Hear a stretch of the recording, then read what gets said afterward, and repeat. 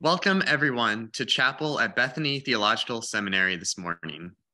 I am Joey Moss, an M.Div student at Bethany, who is joining you from the sanctuary of Drainesville Church of the Brethren in Northern Virginia. And I'm excited to worship together with all of you on Zoom as we're able to gather together from such an incredible spread of different places. If possible, please turn on your screen so that we can see Christ's presence in you. Today, we will be encouraged in our individual vocations as we welcome today's sermon from Dr. Jill Schweitzer, Assistant Professor of Biology and Biochemistry at Indiana University East, who also served as an adjunct professor at Bethany.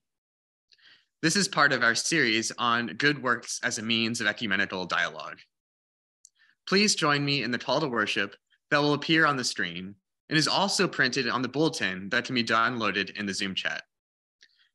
I will read the portion labeled leader, while you can remain muted while you read the portion labeled people. Erin Dalrymple, a current CAT student, will represent the people and speak on your behalf. Grace unto you and peace from God, who was and who is to come. And from Jesus Christ, the faithful witness, the firstborn of the dead, ruler above all rulers of the earth.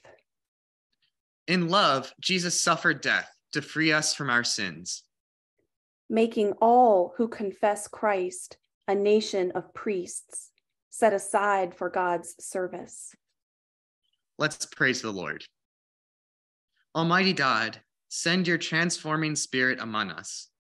Give us ears to hear your call to us, so that as darkness vanishes away, we will have clarity in building up your kingdom on earth. Gather our spirits in so that in accomplishing a common goal in your presence, your church may be knit together in love and unity. In holy expectation of your great works, we pray. Amen. Let us continue our worship by singing the hymn, Here in This Place. It can be found in hymnal or worship book as number 6, where we will be singing verses 1 to 3, and the words will also be shown on the screen.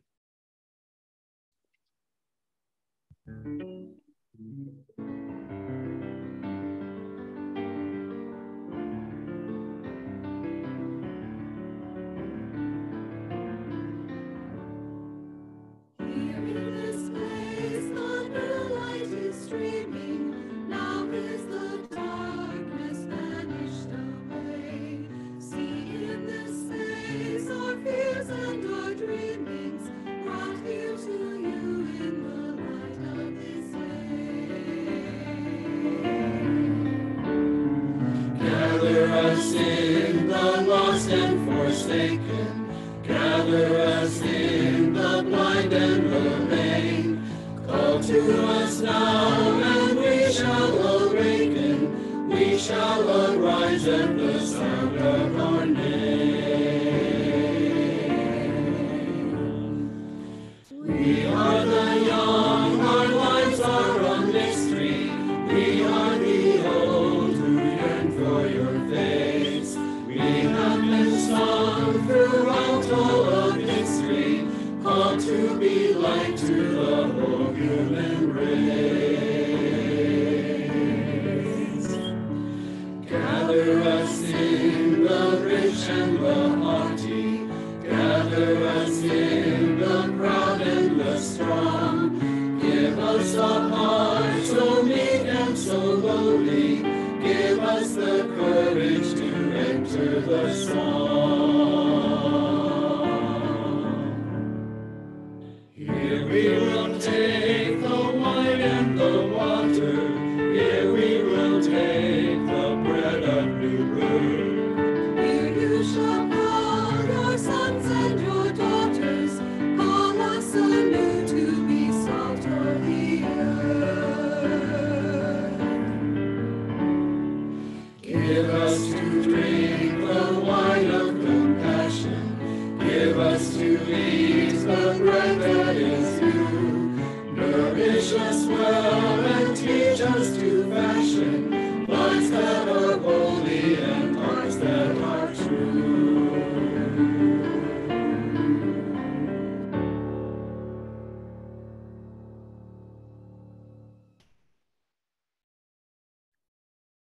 Hear now a reading from Paul's letter to the Romans, chapter 12. I appeal to you, therefore, brothers and sisters, by the mercies of God, to present your bodies as a living sacrifice, holy and acceptable to God, which is your spiritual worship. Do not be conformed to this world, but be transformed by the renewing of your minds, so that you may discern what is the will of God, what is good and acceptable and perfect. For by the grace given to me, I say to everyone among you, not to think of yourself more highly than you ought to think, but to think with sober judgment, each according to the measure of faith that God has assigned. For as in one body we have many members, and not all members have the same function, so we, who are many, are one body in Christ, and individually we are members one of another. May God add a blessing to the reading and now the preaching of this holy word. Thank you very much for the invitation to preach and share with you today. I confess that I had to chuckle when I received Dawn's email, because in one line she said, I don't know if you're often invited to preach. No, I'm not often invited to preach. In fact, never have I been invited to preach. So thank you for this unique opportunity to share with you in the function of preacher, which of course I don't consider myself, but it's a pleasure to do so today. I've enjoyed teaching a science and religion class at Bethany twice in the past, and I hope to do that in the future as well. This is definitely an area that interests me. So I selected these verses from Romans today because they have been meaningful to me as I have come to understand my own duty to serve God with my whole self. So today what I wanted to do is to share some of my own personal experience related to vocation and call. And then I wanted to share the story of a modern day, what I consider a modern day hero of the faith, who inspires me on my journey, both living as a scientist and as a follower of Jesus. So I grew up in a rather fundamental Christian tradition, and I accepted Jesus as my Savior at a young age. I was baptized at the age of 12. And then as a young person, I really wrestled with the question of what it means to be a true and holy sacrifice and to offer myself as a living sacrifice to God. I was always encouraged by those around me to pursue my interests in science and math, and this really helped me to sense a confirmation of those strengths. By the time I finished high school, I headed to college with the intention of pursuing a career in medicine as a doctor. But then during my junior year, I had some experiences that altered my career path. I participated in a biochemistry-related undergraduate research project with one of my professors, and this experience really ignited my passion for research. The hunt for new knowledge of the natural world excited me, and it was thrilling to discover answers using the tools of science. During my junior year, I also gained a deeper understanding of vocation and call through my experience of attending the Urbana 93 conference. You can figure out how old that makes me, I guess. The workshops and worship experiences there really helped me to see that God calls each of us to use our vocation to worship Him and to carry out His work in the world. While some of us are called to mission or ministry work, all of us are called to be a holy and living sacrifice. And I really felt that God just gave me opportunities to continue to develop my career as a scientist. So eventually I pursued a PhD in molecular biology and then went on to complete 9 years of postdoctoral research in cell biology. And today, I continue to do scientific research in my vocation as a teacher and scholar here at IU East, although my primary activity is teaching. But I feel privileged to mentor undergraduate students in research projects, and I never tire of using the tools of science to discover new things about the world that God has created. Personally, I feel fortunate that I have never felt a conflict between my faith and my vocation as a scientist. And in fact, I didn't always really pay much heed to the intersectionality of these two aspects of my identity. In fact, there was always one issue that I just kind of avoided thinking of entirely, or too deeply about, I shouldn't say entirely, but too deeply, and that was really evolution. That's definitely a flashpoint between faith and science for many people. And for most of my years as a young person and during college, I just accepted evolution in my Christian faith without needing much explanation or harmonization between the two. And during college, I can remember reading a book by Michael Behe about intelligent design. And at the time, it satisfied my limited questions.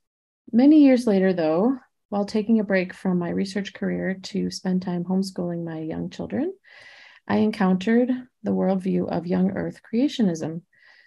And this encounter really prompted me to pursue more satisfactory answers to hot button faith versus science questions like evolution and other issues. And so I was searching for scientifically informed and faith infused answers. And this really led me to the work and writing of Dr. Francis Collins.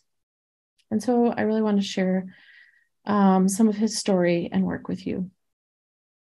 So some of you may recognize his name, but it seems that most people I meet do not recognize him.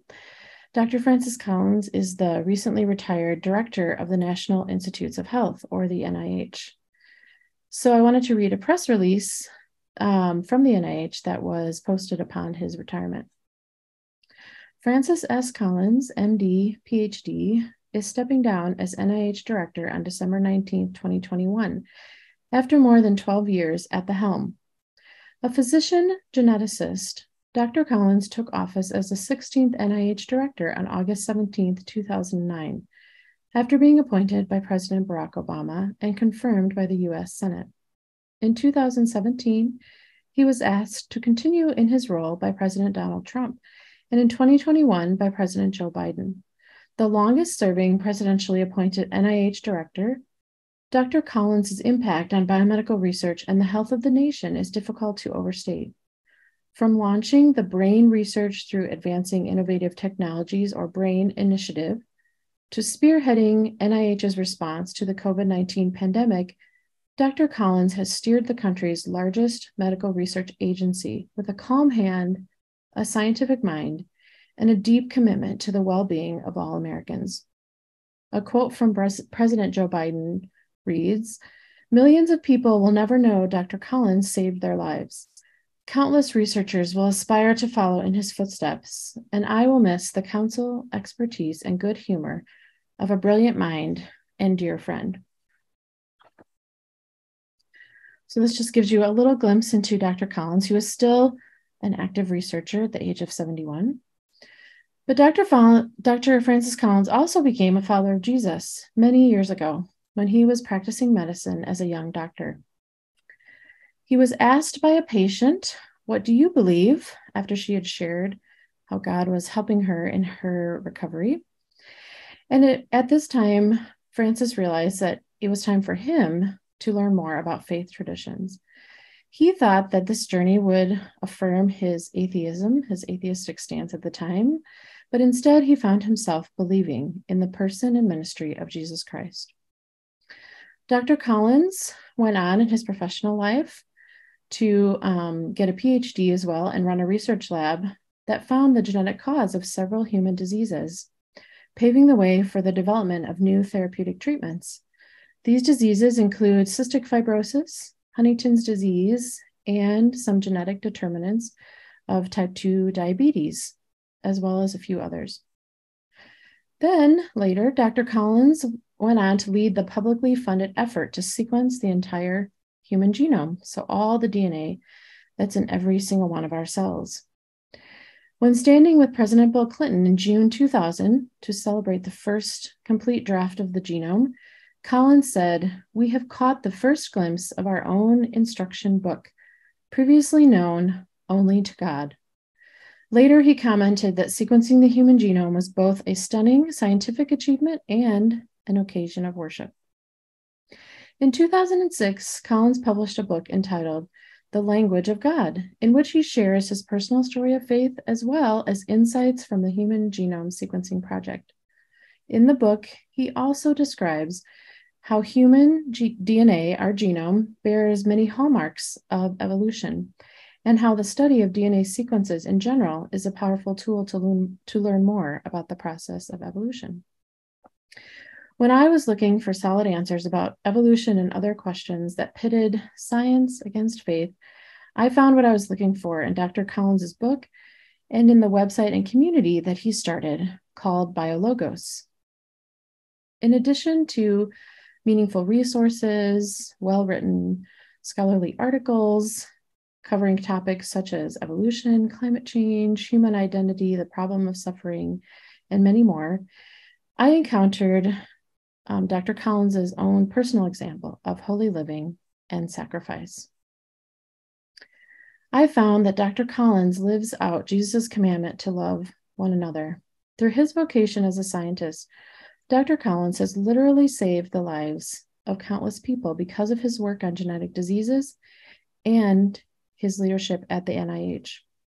And he's not done yet. As I already mentioned, since retiring from the directorship of the NIH at the end of last year, he's returned to running a research lab at the NIH at the age of 71. Dr. Collins is also a bridge builder who spreads the message of wholeness and reconciliation. As both a scientist and a person of faith, he shamelessly and relentlessly speaks about both of these aspects of his identity, and he seeks ways to bring people together in life-giving ways that can help to bridge or build bridges between these two communities. Dr. Collins also lives a life of service. As a scientist and a person of faith, he continues to raise the profile of science as a vocation of service. And over the past several years, I found that scientists, regardless of faith background, are seeking to meaningfully serve the people that we are trying to reach with our research and our discoveries. And he's one of those scientists who is seeking more direct ways to do that by reaching out to communities of faith, as well as other types of communities where people are coming together. In Dr. Collins's case, he's using his voice as a Christian scientist to serve people by sharing his knowledge in humble and meaningful ways, often with communities of faith. Throughout the pandemic, for example, he gave interviews and engaged in dialogue to help communicate scientifically accurate information in ways that people could understand and use. In one case, I heard him describe seeking help from God as he oversaw the incredible effort to produce effective vaccines against COVID-19. In another example, he recorded a video conversation with a fellow colleague, in this case, an African-American evangelical leader and bridge builder, Dr. David Anderson. This was in April of 2021. The title of this recording is How Can Christians End the Pandemic? And this was at a time when COVID-19 vaccines were available to the public, and Francis Collins wanted to take an opportunity to answer questions that were coming from Christians in particular. So these were questions that were coming from Dr. Anderson's own faith community or congregation. Many of these questions were quite thorny and pointed, but the two leaders engaged in a thoughtful and meaningful dialogue. At one point in this conversation, Dr. Collins shared about the development of the vaccines and about the results of the clinical trials and how they had become available and what they had revealed. He also shared that as the vaccines were being developed, Collins had hoped for about 60% effectiveness, which would be about the level of most flu vaccines. But when he saw the data that indicated they were 95% effective, he shed some tears and thought, what an answer to prayer. What a gift from God. When I heard this, I was really struck by Dr. Collins's wholehearted acknowledgement of God's provision of highly effective COVID-19 vaccines and the lives that could be saved by this gift. I also thought to myself that this was a stark contrast to other comments that I had heard from some Christian leaders who were silent about the vaccines or openly skeptical about their development and usefulness. So bringing it in for close, as a committed person of faith and accomplished scientist, Dr. Collins offers his whole being, his whole self, to God as a living and holy sacrifice. His example has inspired me to continue to follow Jesus and continue to use my vocation and all aspects of my identity as worship to God. Collins's writings and the work of BioLogos support and strengthen my own faith.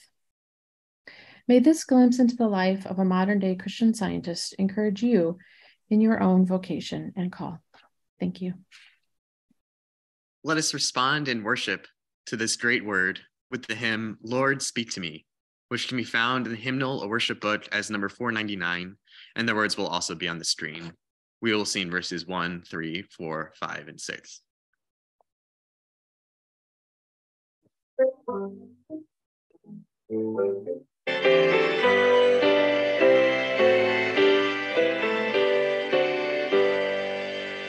Lord, speak to me that I may speak in living echoes of thy tone.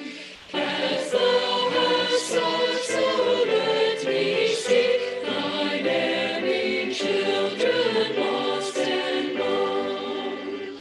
Oh, strengthen me that while I stand firm on the rock and strong in thee, I may stretch out a loving hand to restless with the troubled sea. Oh, teach me, Lord, that I may teach the precious things thou dost impart, and bring my words that they may reach the hidden depths of many a heart. Oh, fill me with thy fullness, Lord, until my very heart o'erflow. In kindling thought and glowing word, thy love to tell, thy praise to show. Oh, use me, Lord, use even me, just as thou wilt, and when and where, until thy blessed face I see, thy rest, thy joy, thy glory share.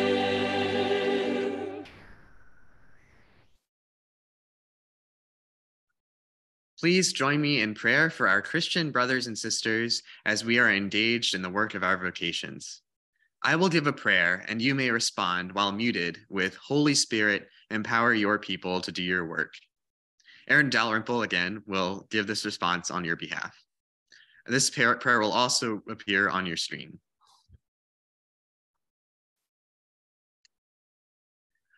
Almighty God, infuse us with the power of your new creation, so that we may accomplish the unique purpose that you have set out for us. Holy Spirit, empower your people to do your work.